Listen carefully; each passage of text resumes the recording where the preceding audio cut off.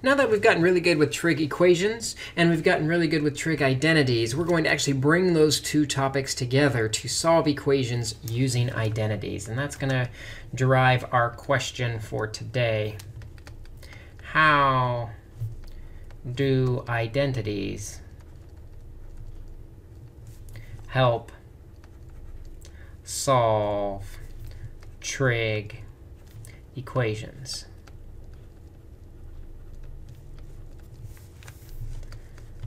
Let's take a look at some of the identities that we've seen so far that are important to us. We've seen what I'm going to call the tangent-cotangent identity, which is basically that the tangent of theta is sine of theta divided by cosine of theta. And that cotangent, its reciprocal, is cosine of theta divided by sine of theta. We should have those two identities memorized already. And they're really reciprocals of each other, so there's really only one identity there, I guess. Then there's the reciprocal identities. And the reciprocal identities take a look at secant of theta is 1 divided by the cosine. Or you could flip that, cosine is 1 over the secant. The cosecant of theta is 1 divided by the sine. Or you could flip that, sine is 1 divided by cosecant. And the cotangent of theta is 1 divided by the tangent of theta. Or you could flip that and say tangent is 1 divided by cotangent. You should know those three identities as well by now.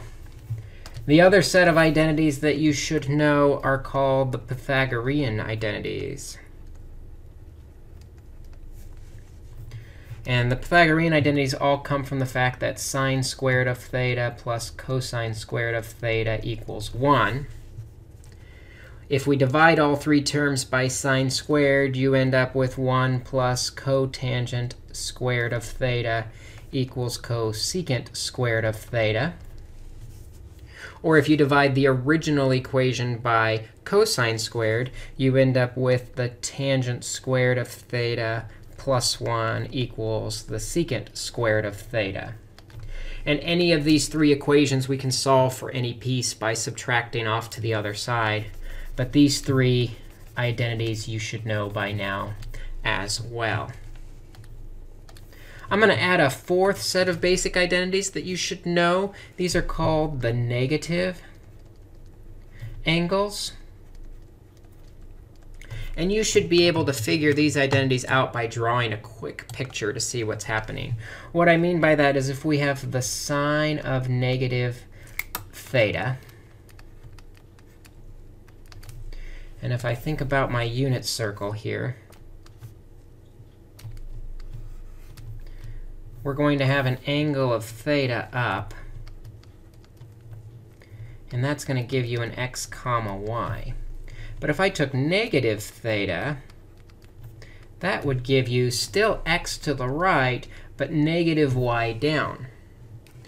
Which means if we're doing the sine of negative theta, sine being the y-coordinate, gives us a negative y-coordinate, or negative sine of theta.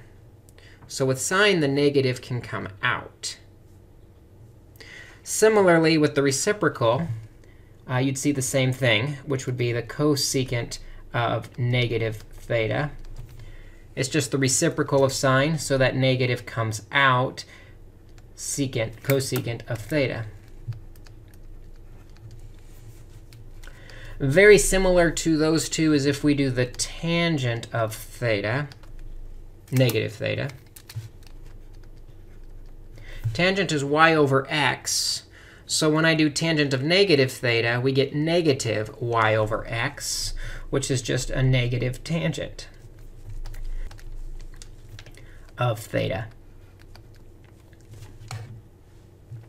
Similarly, with the cotangent of negative theta, because it's just the reciprocal, that reciprocal behaves just the same, bringing the negative out, cosine of theta. So with sine, cosecant, tangent, and cotangent, we see the negative just can float in or out of the function. But cosine of negative theta, you'll notice cosine being the x-coordinate, up or down, the x-coordinate is exactly the same. So actually, the cosine of a negative angle is the same as the cosine of the positive angle, which means the reciprocal will do the same thing. The secant of the negative angle is equal to just the secant of the positive angle. So with cosine and secant, the negative disappears inside. With everything else, the negative can float out or in, depending on our situation. So I guess I've got 6 new identities for you today to keep track of. Really, there's 3, but if you understand how that unit circle works, you can just draw a picture and derive each of these without having to actually memorize them, which is nice. So we're going to use those identities today as we solve trig equations. We're also going to use one extra strategy that we're going to steal from a long time ago, and that's the strategy of factoring. You remember if you had problems like 2x squared plus x equals 0, we could solve that by factoring out the greatest common factor of x, leaving behind 2x plus 1 equals 0. And then we could set each factor equal to 0. X equals 0, and 2x plus 1 equals 0, or x equals negative 1/2. And we'd have our 2 solutions for x. We can do much the same thing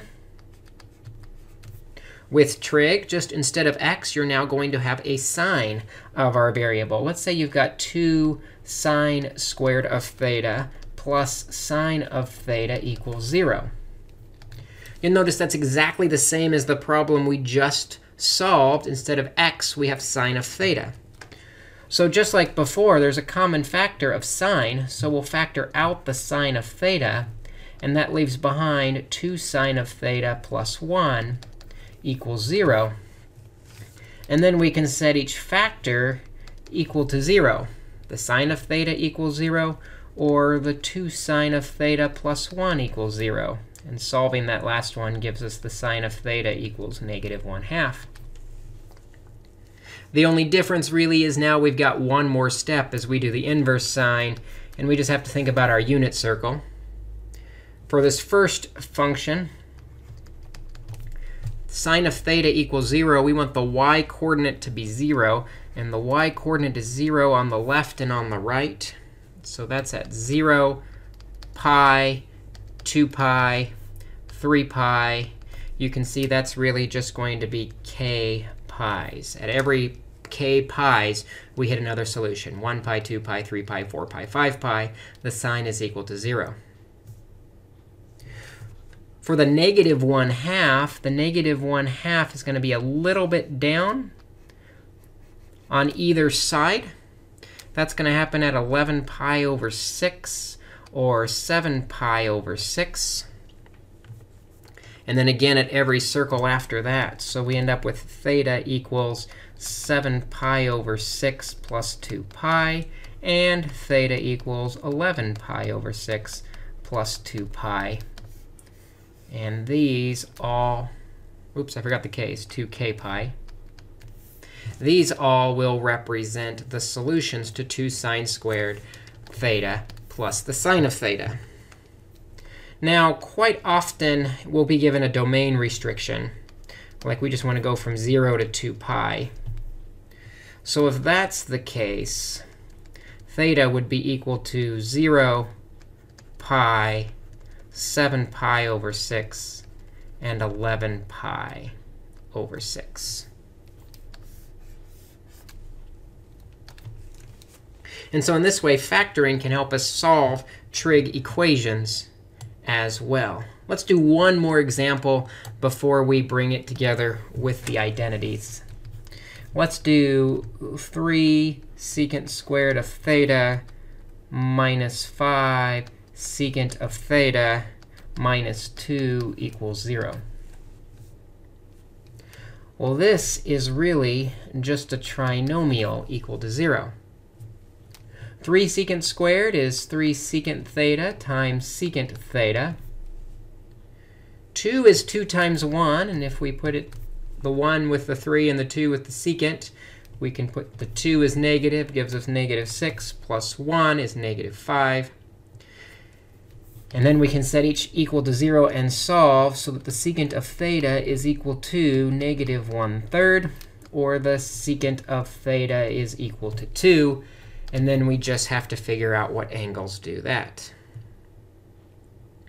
Well, remember, secant is the reciprocal of cosine, so let's flip these over. Cosine of theta is equal to the reciprocal -3. And cosine of theta is equal to the reciprocal of 2, which is 1/2. Now, something to be aware of. Cosine, if we think about its graph, is oscillating between -1 and +1.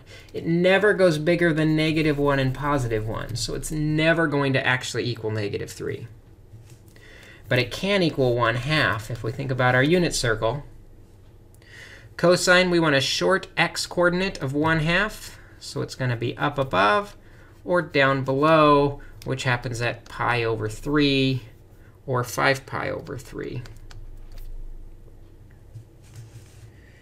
So theta is equal to pi/3 plus 2k pi's, or 5π/3 plus 2k pi's. And we have all the possible solutions to this function. If I wanted to do it just on 0 to 2 pi, then we'd only have theta equal to pi/3 and 5π/3. And we've got our solution. All right. So we're combining two things today. We've talked about a bunch of identities. We've done a review of factoring and looked at how it can work with our solving trig equations. Let's try and bring it all together where we solve with properties.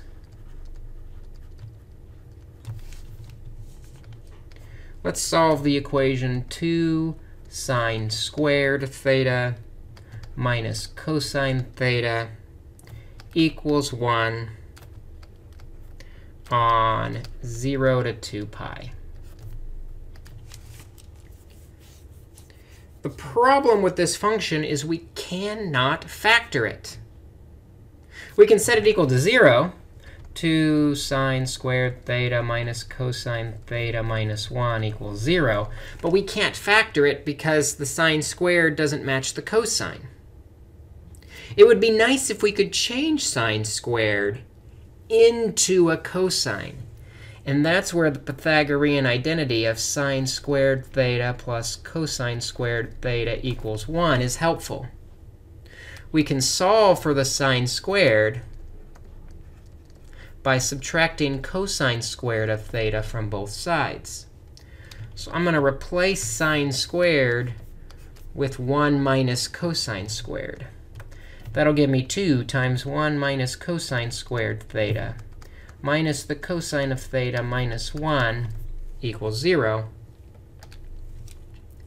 And now with a little simplifying by distributing, 2 minus 2 cosine squared theta minus cosine theta minus 1 equals 0. Combine the like terms. Negative 2 cosine squared of theta minus cosine of theta plus 1 equals 0.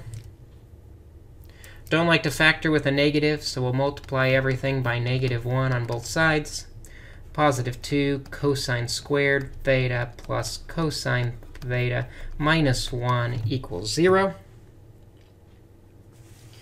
And now we have something that we can factor and solve because we use that Pythagorean identity. Factoring, we have 2 cosine theta times cosine theta.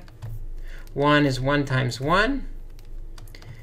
We'll make the cosine plus 1 positive, the 2 cosine minus 1, make that one negative so that the middle term comes out correct. And then we know that the cosine of theta is equal to 1/2, or the cosine of theta is equal to -1.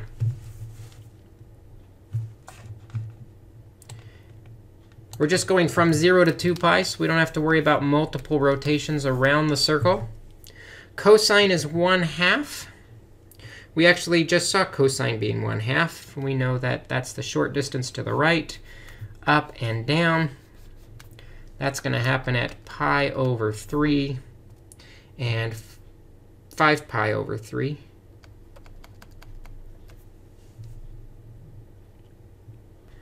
Also, we want cosine to be -1. That happens over here on the left at pi. And so all of our answers for theta are pi over 3, pi, and 5 pi over 3.